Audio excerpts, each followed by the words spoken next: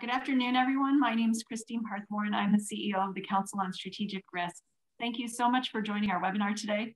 We're really excited to have everybody here, including our special guests. For a little bit of background on our organization, the Council on Strategic Risk is a nonprofit, nonpartisan think tank dedicated to analyzing and addressing systemic risk to security in the 21st century. As such, a major focus of our work is seeking to improve capabilities for addressing biological threats of all kinds, in particular catastrophic biological threats, no matter what their source. Put simply, trying to prevent the type of catastrophic pandemic and biological event we're still experiencing with COVID-19 from happening again in the future. To this end, it's imperative that we learn lessons from the ongoing responses and those of the past few years as we look to shaping a better future. One critical aspect of this is the rapid development, manufacturing, and deployment of medical countermeasures for concerning pathogens, exemplified by Operation Warp Speed, an astounding US effort to develop vaccines and therapeutics and other ways to address the COVID-19 pandemic. Today, our webinar will focus on Operation Warp Speed and some of the other types of collaborations that the US government has led in recent years, and what has enabled these successes. In particular, we're going to focus on the public-private cooperation and partnerships that took place, as well as the collaboration across the US interagency, in particular between the Department of Health and Human Services and the Department of Defense, among many other players that had to come together behind that incredible effort.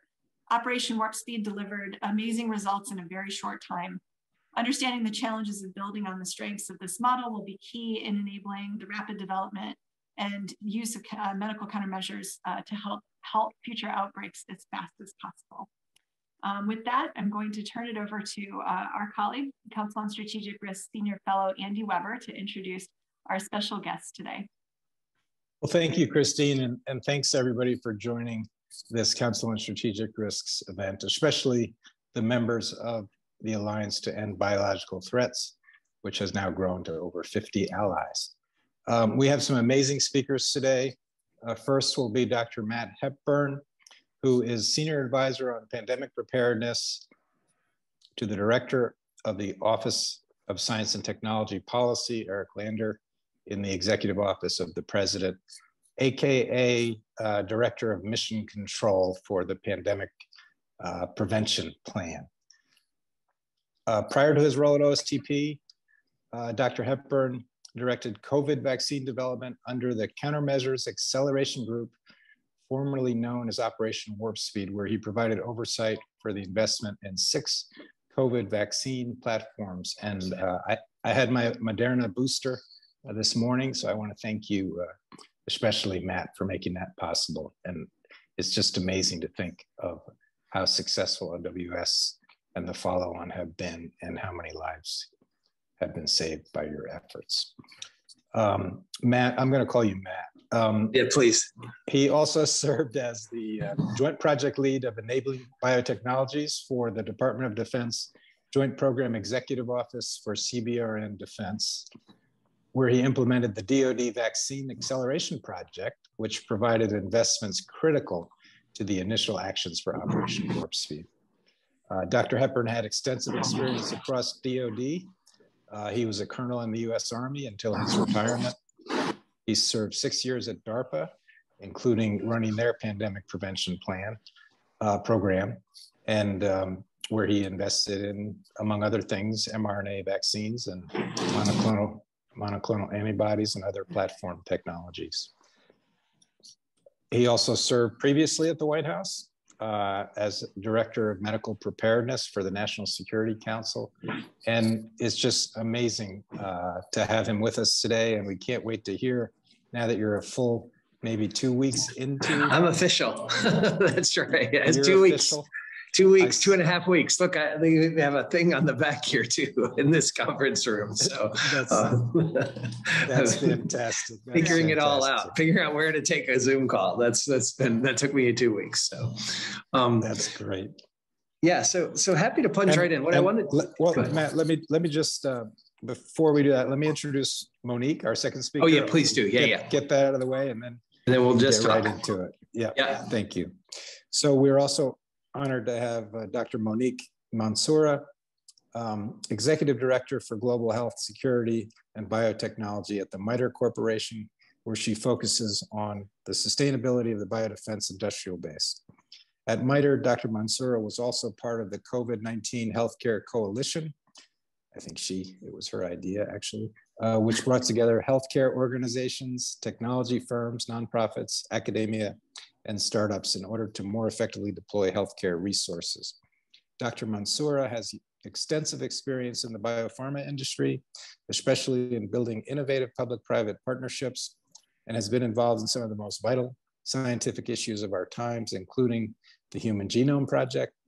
She led the policy planning and budgeting for a multi-billion-dollar medical countermeasure development and acquisition program in the United States under the authorities of Project BioShield Act of 2004 and the Pandemic All Hazards Preparedness Act of 2006. Her unique background, which cuts across industry, government, and academia, will lend a valuable perspective to our conversation today. I can't think of two better thought leaders. So we're going to begin by having some remarks from Matt Hepburn, and who's just a dear friend of decades, and I love him to death. And please start populating the Q&A with your questions so we can get right into those. I think Christine and I will have a couple of questions to kick it off. So go ahead, Matt. All right, I'll try to be brief because that's always about the questions, and I really want to hear what Monique has to say. So just a few observations on Operation Warp Speed and a few observations on kind of the new role now and how they come together. I mean, I think the punchline message is that I think this awful pandemic, that there's been tremendous progress in some areas, and the strategy going forward is actually make sure that we take what actually worked pretty well or eventually worked and make that the new normal. And then we say, okay, here's how we're going to do even better. Here's how we're going to fill gaps where we didn't do so well. That's the plan. So I'd like to, the general comment on Operation Warp Speed for this audience especially is that, government can work. And for the naysayers and the curmudgeons and everybody who, sort of says, well, has all these examples of where the government fails and it's too bureaucratic and everything else. I love having shining examples of where government can work. And there's dozens and dozens of examples in everyday life before the pandemic. And there's tons of heroes in the United States government, in the state and local governments, and public health and everywhere else. And certainly the private sector that did some things really well during this pandemic. But I do feel like that was catalyzed by the United States government, and that the federal government will need to continue to play a role in this space. And I would advocate for a very strong leadership role going forward. I think Andy alluded to this idea of where the Department of Defense and Health and Human Services came together, and that was magical. That was a unique. It was a unique blend of, I guess it was, maybe a better version of decades of cooperation. So I think as most of you are probably aware, the Department of Defense, where I come from, where Andy comes from, has maintained programs to address both naturally occurring infections and biological threats, intentional use of biological agents, things like that. And we've been doing that for a very long time. And we've worked with Health and Human Services ever since I started doing this 20 some years ago. But the collaboration has always been, you're doing this, you do this part, I'll do this part. And, sometimes that's complementary. Hopefully it's not in competition, and rarely it can be synergistic, but it's almost always been, we have our programs, you have your programs, let's just tell each other about it. And Warp Speed broke the mold on that and said, there's one program. And when you reflect back on, April, I just remember like March and April and really in May when this was coming together. And it was like, well, as Andy mentioned, I had been working on trying to accelerate some different DoD technologies and getting monoclonal antibodies into the system, things like that. It was like, well, what's going to happen to my DoD programs, and what is BARDA going to do, and how's it all going to fit together? And it was like, just forget it.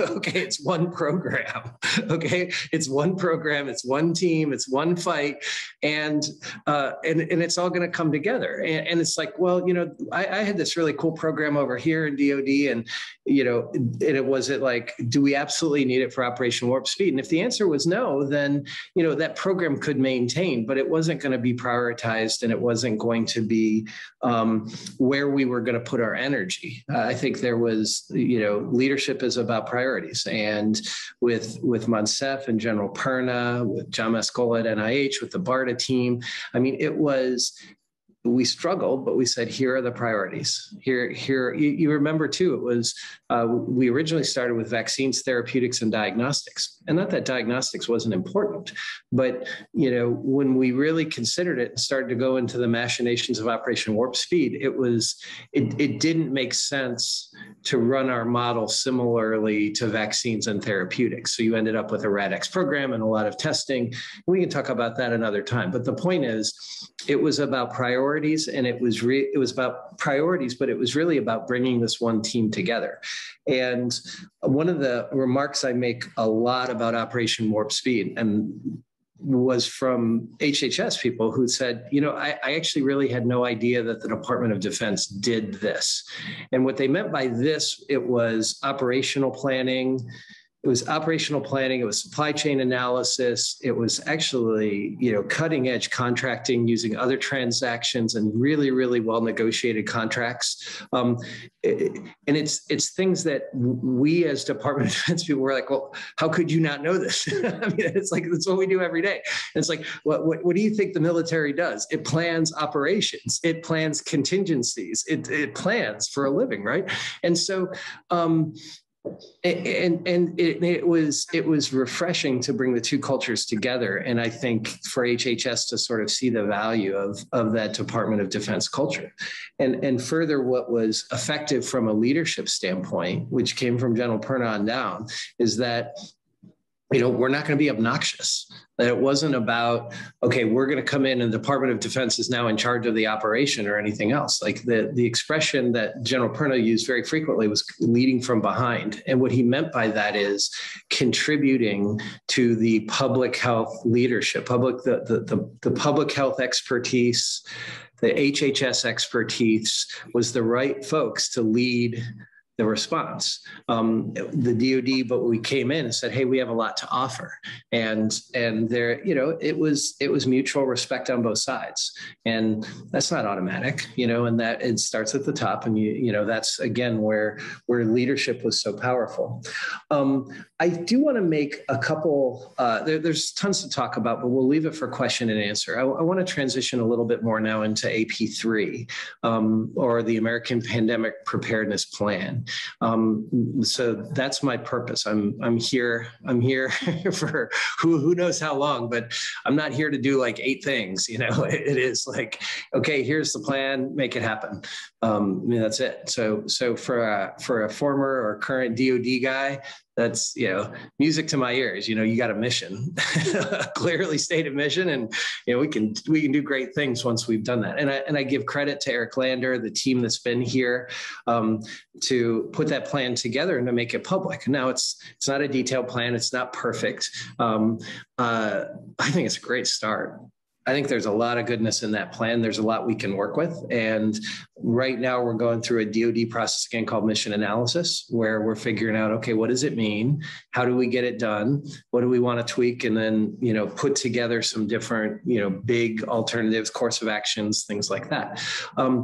The part that we're struggling now, and I had some really nice conversations with Monique about this and others, is priorities. And so for anyone that's sort of served, this probably transcends kind of my experience, but of course it transcends my experience. But when you come over and work over at in like a national security council or in an OSTP type role, there's like 80 things, and everybody says, hey, my issue is most important. And the most challenging thing, and this is, I'll give, for those of you that know Carter Metcher, who kind of mentored me my first go around, he was like, look, you're only going to be able to get a few things done.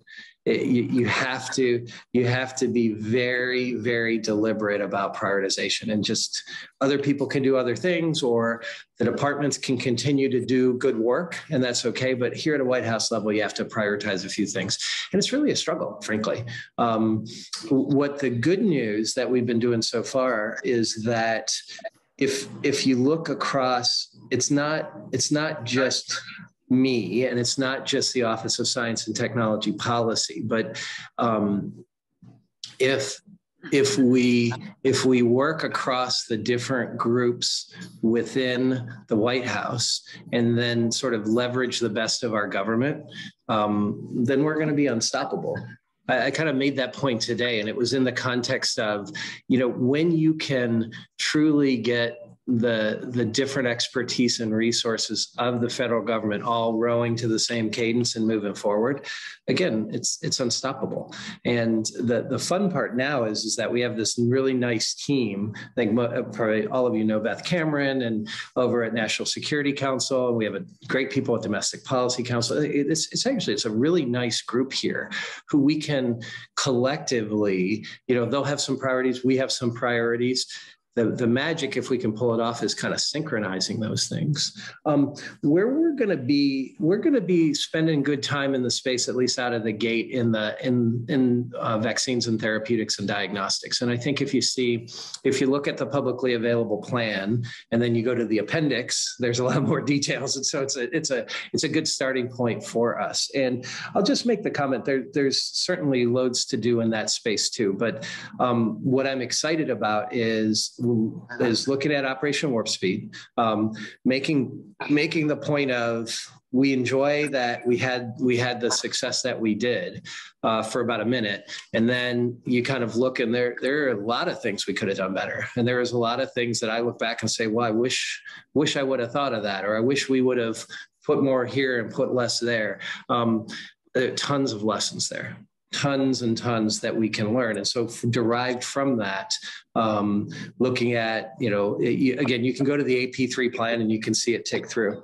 My final point along those lines, though, is that in the AP3 plan, we talk about viral families, and sort of this idea of, I think a lot of that's inspired by Barney Graham and the NIH, but the idea is that, could you say within these families, are the viruses similar enough where you can find a common targets? So could you get cross protection?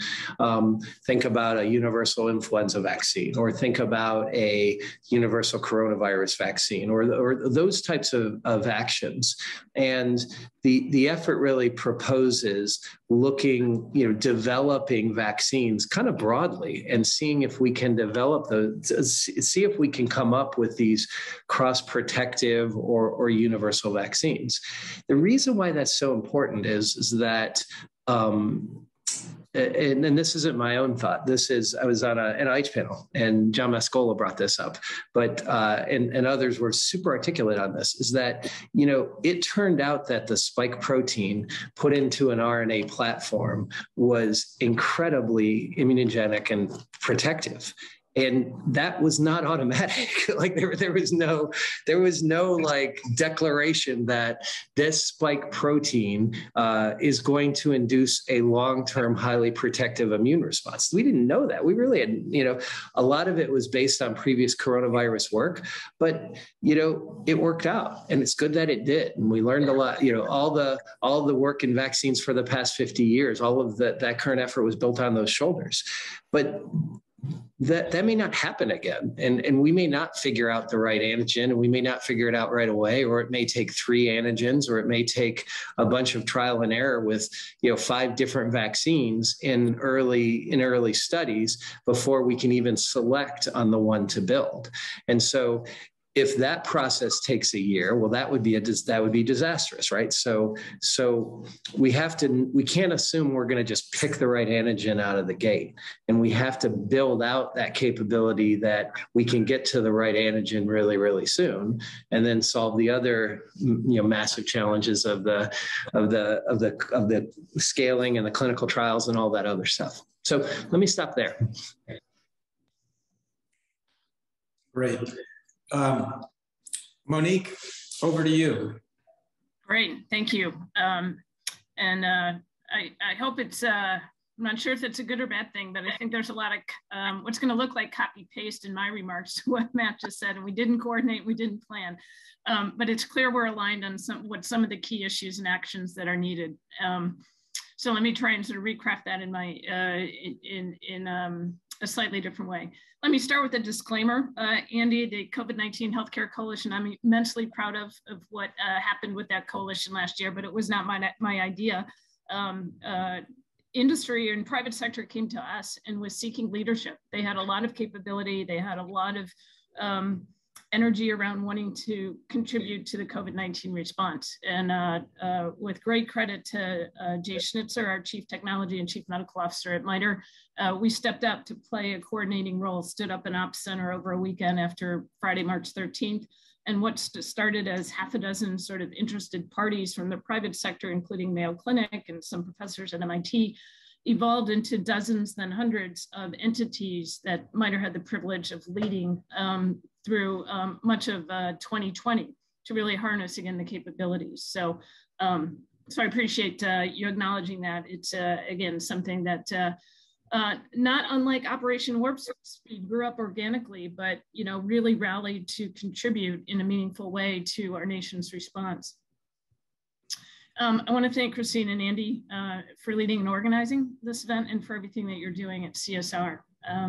It's a privilege to be on this panel with Matt, of course. I've known Matt for probably as long as the 20 years that I've been in this space in his roles at DARPA and JPO in the White House.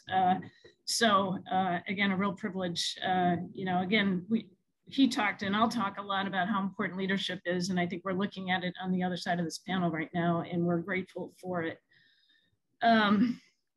What is critically important, I think, from my perspective, my 20-year arc of having been literally since 9/11 redirecting my career from drug development for rare diseases after the sequencing of the human genome for the first time, and working with Francis Collins on developing drugs for cystic fibrosis after he and teams around the world identified the gene, to really then wanting to redirect. The threat was real and present. It was clear we were vulnerable and we weren't prepared. That was the sort of post 9/11 sort of assessment. Here we are, fast forward 20 years later, much better capabilities. A lot of what has been built over the 20 years was leveraged in part by Operation Warp Speed and now the Countermeasures Acceleration Group. And just like Matt, a lot of soul searching, keep the things that are good, build on the things that are good, recognize that not everything was executed or identified in a way that any of us is satisfied with.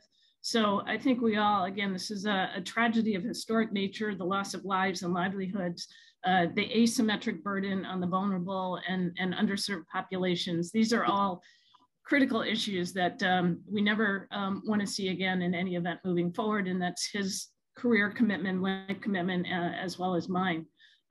I've really benefited following my 15 years of government service from then going to business school and then transitioning that education into leading a business unit at a multinational pharmaceutical company, Novartis, that had a portfolio of contracts with the US government and other governments around the world for pandemic preparedness and in leading centers for innovation and advanced development and manufacturing.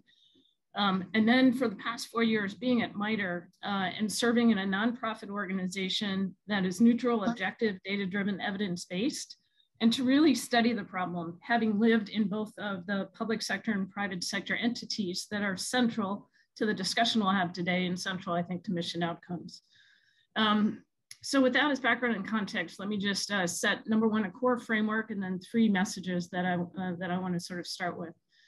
The core framework is in part the identity crisis of this mission space. And by that, I think we have all struggled, and many of us have said that this is a national security mission. I think, again, if you look at the devastation to lives, to our economy and economies around the world and lives around the world, there is nothing on par with this event with regard to those very, I think, fair metrics about the devastation of this type of an event. Yet, I think many of us will also recognize we don't have a seat at the national security table that gives us voice against these types of threats.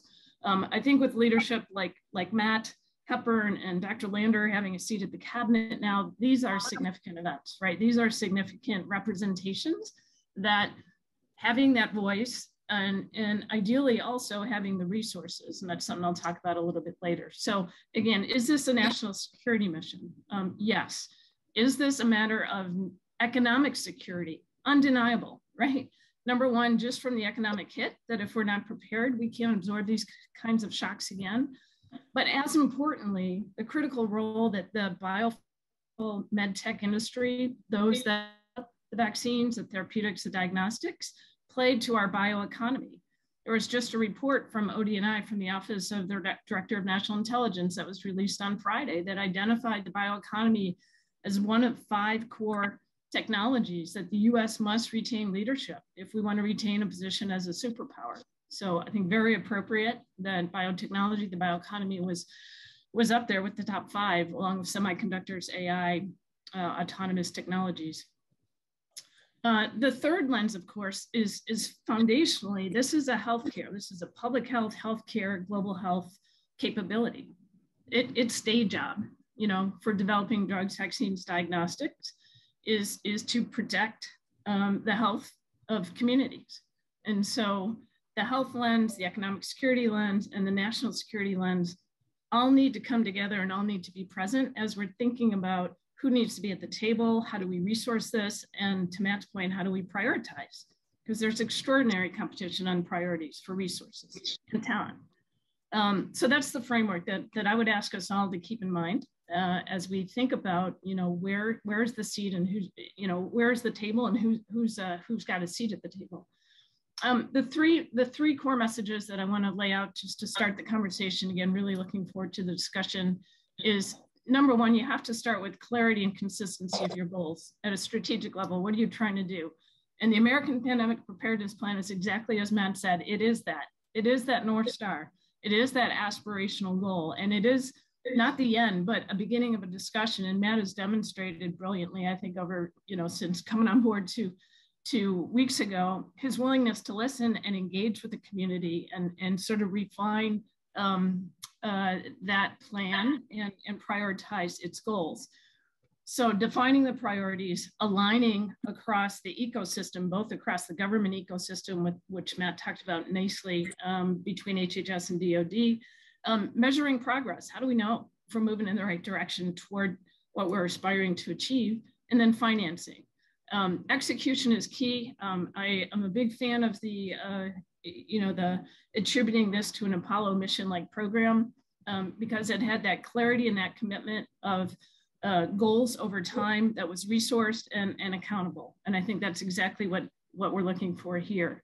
The other element is having those meaningful measures. I know there had been many efforts before this pandemic to assess how prepared we were. And it's one thing not to be prepared, it's another thing to be surprised that you're not prepared. And I think that surprise, that assessment of are we prepared and for what? I think that's, you know, wanting to avoid fighting the last war is another core issue.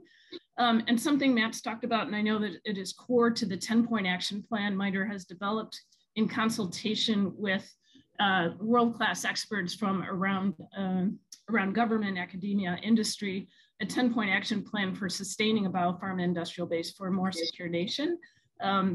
And that, again, is the culmination of really 20 years of experience from many of us in working with leaders like Matt, like Secretary Danzig and Governor Levitt, who you might have heard out of at our Grand Challenge Power Hour last week.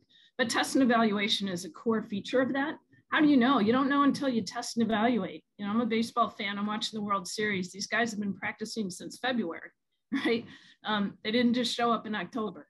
If you want to show up, you know, in the World Series or at the Super Bowl, you got a lot of practice to do and training to do. And I think that's something that we have to invest in, we have to pay for, and that's absolutely critical. One of the lessons there is the value of a stockpile is not only the vaccines or whatever's in the stockpile, it's how did we get there? How did we make it? What did we learn? Who did we train? I think we have to reassess what the value of developing stockpile is. And I think that's been missing. And I think that's part of the inter-crisis business model, if you will. the second key, so the first was clarity of goals. Second, leadership and governance. Matt's already touched on that, so I won't say too much more here. Again, we're looking at mission control, and I think we're all excited about that. I think there's lots of things to learn about what was in statute currently the Public Health Emergency Medical Countermeasure Enterprise, or FEMC, and what role that played, what worked, what didn't work. I think we need to understand that as we're building mission control. And the third thing, again, is the who and the how. And this is really the who is industry. Industry is going to provide the goods and services that the government needs. And I hope we spend a lot of time in the duration of this. We talk about public-private partnerships. We talk about supply chain resiliency. What I really, and our MITRE team has really advocated is we need industrial policy. We need a strategic level look. We don't just need a transaction between our government and a company and a contract. We need to look at how our industrial base compares to that of others around the world, and what our capacities and capabilities are, and how we position the US to not only to be able to provide for our population, but to be, I think, as we intend in global health security, a provider of these assets for many in the rest of the world who are less able to provide that. So industrial policy is something central to the work that we're doing at MITRE. I think it elevates the discussion. It's a leader-to-leader discussion between the CEOs in industry and the leaders in government. And then you can break it down to supply chain resiliency, but it really is that industrial policy that is core. And then, again, I touched on this, we'll need to talk about this, the realities of making a business case so that we sustain investments over time. We failed to do that time and time again in between the crises. We have financed this mission by supplementals. And so we're really looking to get to a steady state that will give industry in particular the confidence and credibility that we will be there over time in between events to build the capabilities that we will call on during the event. So I'll pause there. Great. Well, thanks, Matt, and thanks, Monique. You touched on a few things. This national security imperative of preventing pandemics, and I also believe that having a good, strong system of early warning and rapid countermeasures, fast manufacturing surge capacity can deter deliberate biothreats, and that very much needs to be a national security and defense mission. I worry a little bit about backsliding, frankly. After Operation Warp Speed, DoD seems to be going backwards. They disbanded their COVID task force. The secretary's COVID advisor resigned, and their budget for the Chem Bio Defense Program, which is the premier program of DoD for countermeasure development and early warning, was cut 10% by the Trump administration and another 10% by the Biden administration. And I think Monique mentioned funding, the supplementals. We had a lot of supplementals, but it needs to get into the core budgets of the agencies. I've called for 10 plus 10 over 10, a $20 billion a year investment split between HHS, DoD, Department of Energy, Department of Homeland Security, sustained over 10 years for a $200 billion investment. And I think we can achieve President Biden's objective that he laid out in National Security Memorandum number 1 of a world safe and secure from biological threats, whether deliberate, accidental, or natural. So that needs to be the goal. My question for the two of you, and Monique, why don't you start since you mentioned stockpiling, and then Matt can follow up. How should we think about innovation, the government working with startups where the innovation really happens, and particularly as it relates to the programmable platforms for countermeasures and the manufacturing piece, that surge capacity? What's the right mix? How do we think about innovation in stockpiling and surge rapid manufacturing going forward? Yeah, Andy, it's such an important question. Let me take that in a couple of parts. When you think about driving innovation and having scale to manufacture, I mean, this is something this industry does every day, right? This is their core mission, is to innovate new products, again, in the healthcare system, to protect and save lives. They have the large companies, again, I think what we've recognized here often have the speed and scale. This is in part, and Matt can speak more to this, the partnership between BioNTech and Pfizer. Pfizer had speed and scale as a large multinational pharmaceutical company. Moderna had to build it as it went, again, leveraging CDMOs and other capabilities that were established. So there's different models. But this is not necessarily a new model. I think about the very first medical countermeasure program the US government had after 9/11, and that was ACAM 2000, the next generation smallpox vaccine. The innovation was at a small biotech company, ACAMBus. The industrial scale capability was provided through a partnership with Baxter that had the manufacturing know-how and could support the scale up and the development of product. Not unlike Operation Warp Speed, after 9/11, before the end of 2001, there was a commitment made by the US government. Again, we had extraordinary leaders like D.A. Henderson and General Phil Russell leading the charge that made a commitment that we will have enough smallpox vaccine for every citizen. And those contracts were written, those commitments were made, scale up was done before we had phase 1 clinical trial results. So there's precedent. The question is what happened in between, in part, that risk-taking, that commitment. It's much harder to do in the preparedness phase than it is in the response phase. And I think trying to recreate Operation Warp Speed, or what we saw post 9/11 with the smallpox vaccine development program, and taking these bold, extraordinary risks is something we're all looking to, I think, retain for all future events. But industry, back to your point, what industry doesn't do is do things as fast as what the government will call for, right? So if we want that speed element in our portfolio, and we do, for threats both known and unknown, again, I think this is where we have to practice. This is where, and Matt's called out some great potential examples, whether it's Burkholderia or, the example I had was H7N9 in 2013 when we thought that might be the next pandemic. And you actually run the drill and you learn a lot. And you realize there might be capabilities you need where businesses need to make a B2B partnership.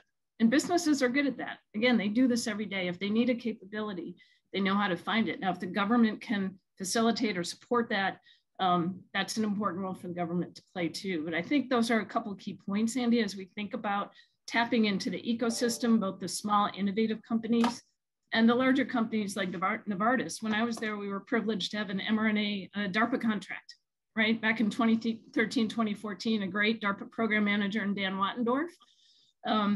And again, it's a great example of how the government was driving this technology almost a decade ago.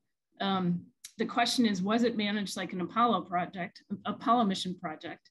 Because that's part of, I think, where the opportunity is going forward is once you have one of those really promising technologies, how do you push it, to either fail fast or succeed brilliantly? So to Matt's point, you're not guessing if spike is going to provide, sufficient immunoprotection when we knew coronaviruses were a threat. So I think there's lots of opportunity space here. That's great, Monique. Thanks for that really extraordinary and comprehensive answer. Matt, what do you have to add? That was awesome. Love the exercise thing. So that's, as General Furner would say, you and I are nested. That's what I always used to say. So, I mean, it's like, absolutely. And I think, I don't know what those exercises are going to look like. I think we shouldn't forget H7N9 is a great example, Monique. Like we're actually, first of all, we got to get through this pandemic, and we may have scenarios of COVID goes away for a while, and then we get, a really nasty variant that kind of causes a wave in a year or two. I mean, who knows? We're in an unpredictable future. So, I don't think, I don't know what's going to happen, but I don't think there's going to be a desert where preparedness isn't going to have much to exercise on. We may have to lean in a bit, and we may say, okay, H7N9 may or may not be bad, but we're going to lean in because not only are we going to get ahead of it, but we're also going to practice. I think Monique said something really, really cool in her comments, though. I want to highlight it on training. And I love that concept. The idea that we're creating a group of professionals in our government. And you can even say in the private sector allies and great people in biotech who are comfortable working in government type relationships, working in pandemic preparedness, and that we collectively are going to get better because we do these things. And the idea like, well, we're developing a medical countermeasure, or even, as Monique said, we're going to stockpile a medical countermeasure because not only do we think we're going to need it, but we don't know, but also just going through this endeavor is going to allow us to get better at it. And it's like, well, why would we spend money on that? That could be a ton of money.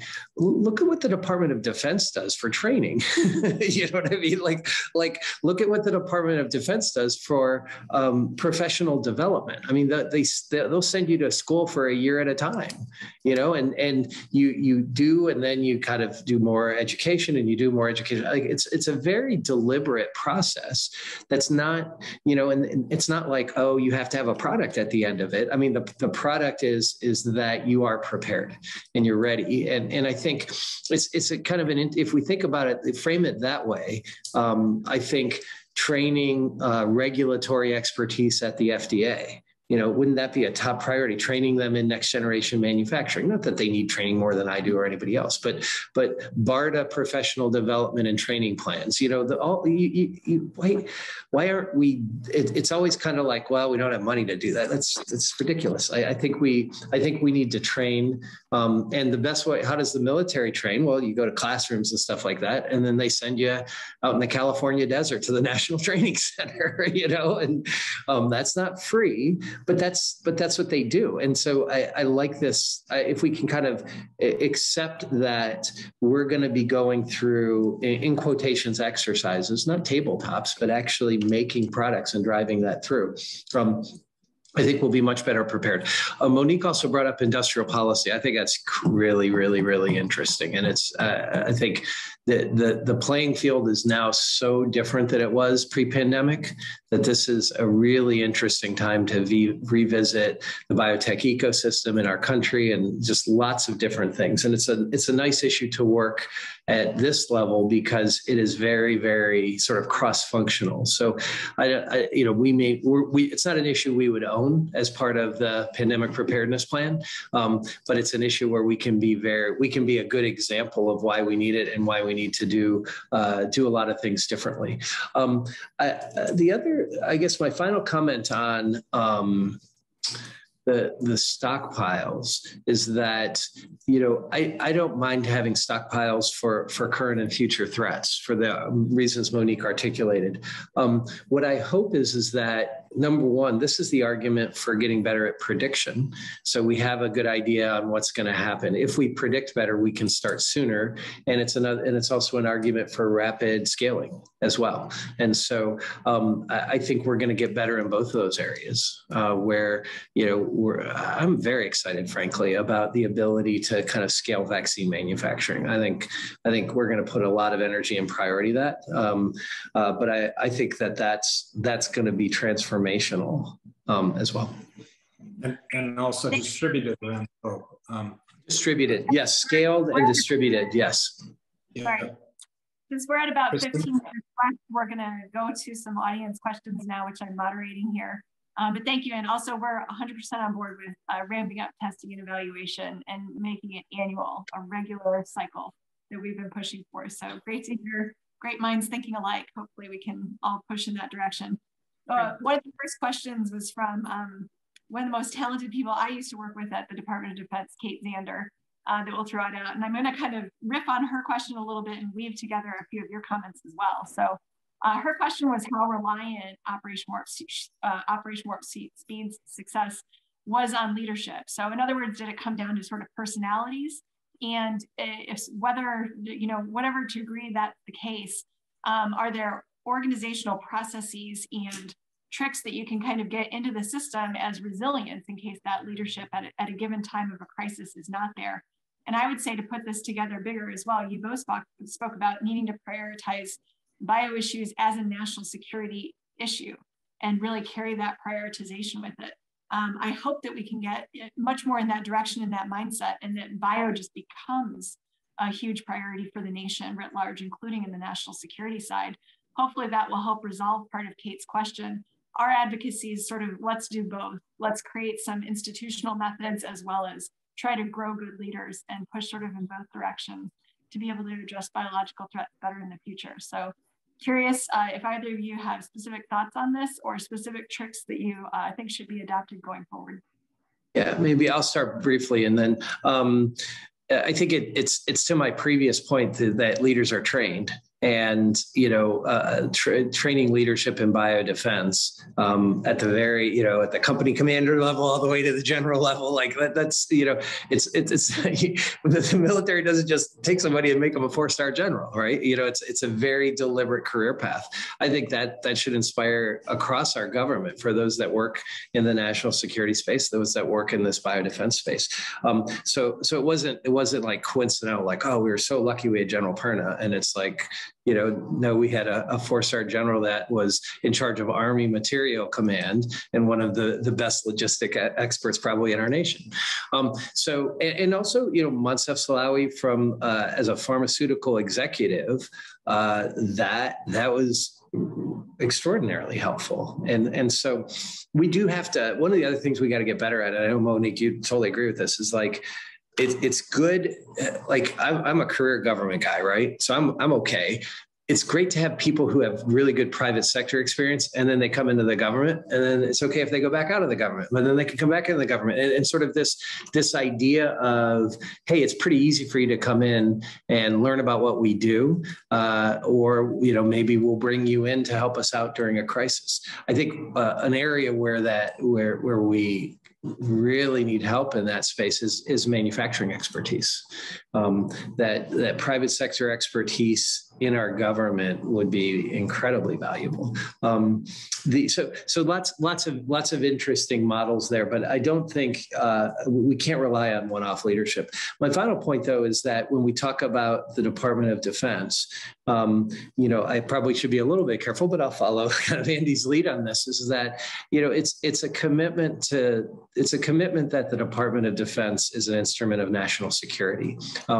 If so, as much as we would like to say the national security landscape will be static, and that'll give us plenty of time to have acquisition cycles and 10-year planning, and we can map out careers, and wouldn't that be great?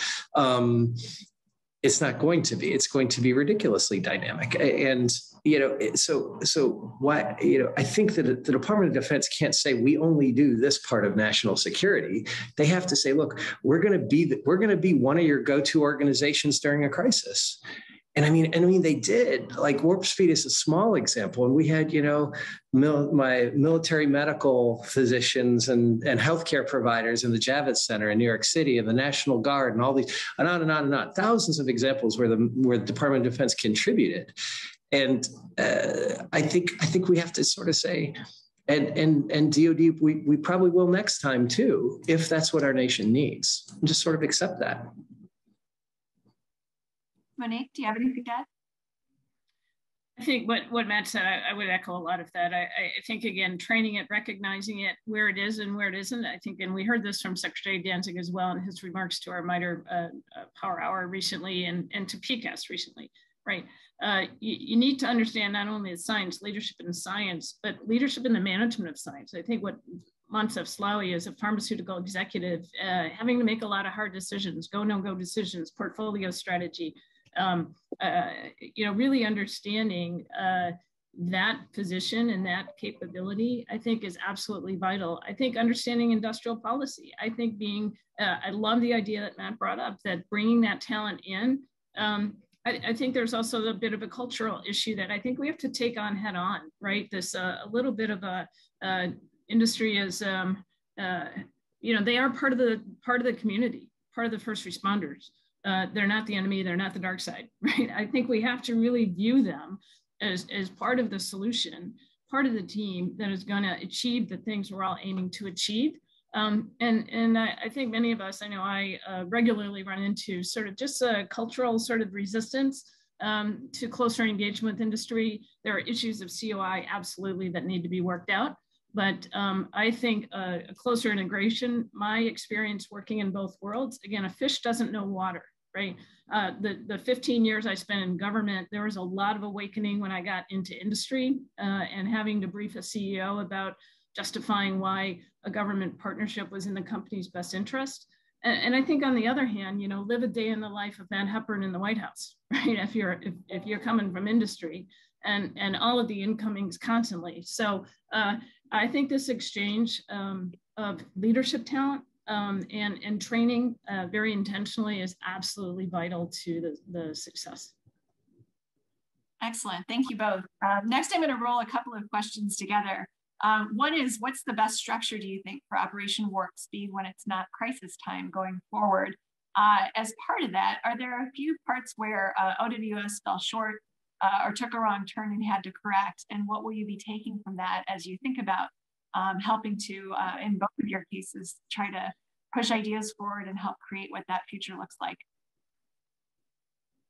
Yeah, I'll highlight a couple and then turn it over to Monique. Because I think first is maybe answer the second question first. Yeah, there's a lot to be learned from Operation Warp Speed, and we're going to incorporate that. I think a theme. Let me just give you an example theme. I think what the Food and Drug Administration did during this crisis was just extraordinary, and it wasn't just Operation Warp Speed. You look at I was recently in a conversation with the diagnostics about CDRH. I mean, literally reviewing hundreds and hundreds of emergency use authorization applications, and now they're getting hundreds more.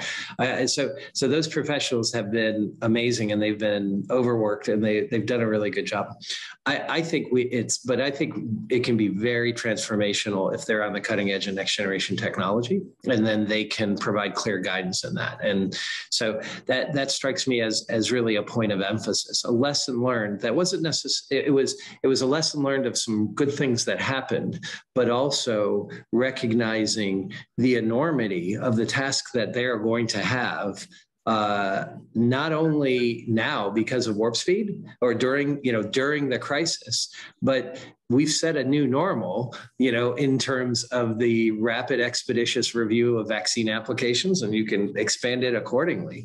I think we've created an expectation. Frankly, that's probably a good expectation. If we have a new treatment for breast cancer, if we have a new treatment for all different lupus or all these different maladies that have that are so devastating, we should be accelerating those too. And so it's an area where we want to set the new normal there. I think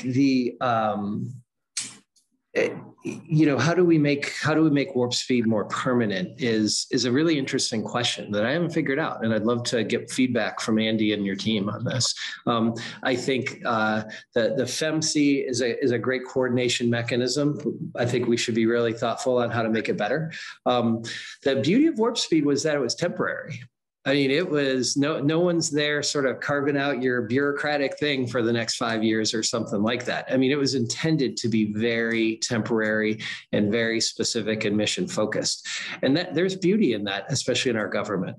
And so what we establish more permanent, I'm not sure. I kind of like the idea of saying we will construct task forces that will be Warp Speed like for a crisis response, but with the full and exercise that we go back to that exercise theme. But the full intention is that it has a 1 year. It has an expiration date at 1 year, and that we're not gonna create a lot of additional bureaucracy. Monique? I can just build on that. Maybe we don't want a bureaucracy, but we do want performance, and we need performance in between crises. And so I think the question is, how do we develop that that ecosystem of capability across the federal government and the multiple agencies, as well as with industry? Again, I think we're coming back to test and evaluation, because that's something tangible we can do that will give us confidence and credibility, not only in the technologies, but in our ability to work together, right? That's as important. Can we contract in a way that is meaningful? Matt talked about the critical role that writing strong contracts played for both sides, right, of the contract agreement. The National Academies is currently reviewing the Public Health Medical Countermeasure Enterprise, and that report will come out soon, and that'll be important, as one more data point on, let's look at what happened between 2001 and 2020 in the establishment of Operation Warp Speed, and learn from that as well. I know Helen Brenswell in part asked the question. She's done some brilliant writing on this. We need to learn from the lessons pre-Operation Warp Speed, pre-COVID-19 as well. A lot of the writing that she did, I think in early 2018, about who's going to answer the call, just because of the nature of the interaction between government and industry. And that's core and central to a lot that came out in our 10-point action plan about what happens in between crises. There has to be, industry has struggled because they don't know who to go to in this complex government ecosystem. That's a fundamental recurrent failure that we've heard over and over as we've engaged the industry. So I think there has to be, I don't want to say permanence, as long as these threats are out there, there has to be some sort of structure where industry knows where to go in a meaningful way that will provide consistent, clear guidance on what are those goods and services that the government needs to draw down risk. Excellent. And then since we're down to the last few minutes, I will take the liberty of the final question and pose it to all three of you, with Andy going last. And that is, with all the tragedy and hardship, as well as amazing efforts by so many people over the last few years, can you share one thing that gives you hope in terms of our ability to effectively address biological threats going forward? We'll go Matt first, then Monique, then Andy. Yeah, I've done these panels. I quote this one number, and it may not even be right, but sort of as I understood pre-pandemic, the world would produce approximately 4 billion doses of vaccine a year.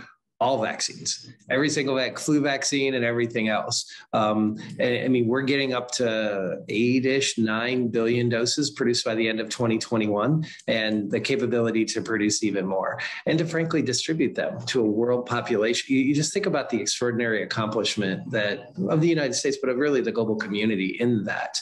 Should have been faster and got it. We have lots more work to do on it.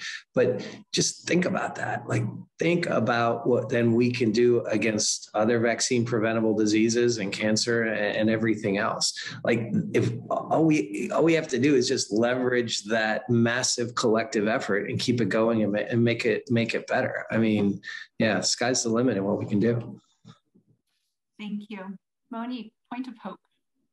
Christine, I'll come back to where we started, leadership and mission control. Looking at the guy on the screen here, Matt Hepburn, his statement, his clear owning this mission, and I can remember exactly the words. It makes him happy to know that he stepped in to own this responsibility, right? That gives me great hope, because none of this happens without great leadership. And I think we're looking at it right here on the screen. So it starts there, and that gives me a lot of hope for the future. I would echo that back. A characteristic of yourself in this time as well, and add you to that category. Definitely agree. Thanks. Andy. It's great. It's easy. The one thing, it's already been done, creative mission control at the White House. We put Matt Hepburn in charge with Monique as the wing person. I mean, it's just, it's that moment in time, once in a generation, once in a lifetime. We got to do it right this time. We got to resource it. I think 10 plus 10 over 10, $200 billion over the next decade is a reasonable investment. And it needs to be a defense and national security priority so we can make this the last pandemic. Cheers to that. Thank you, Andy. And again, I would echo that word investment. These are not dollars that are going up into the ether. They are dollars that are contributing to a vibrant economy, into our science and technology base and manufacturing base, and saving lives, potentially at a really grand scale. So thank you all for that, for all of your comments and for joining us. And in particular, thank you for your efforts in recent years to create, I think, the starting point of a really bright future for rapid development and manufacturing of medical countermeasures like the world has not ever had before. And again, hopefully this is just the starting point. Thank you again for your time, and thanks to everyone for joining us. Thank you again so much. Have a good day, everyone. Thanks, everyone.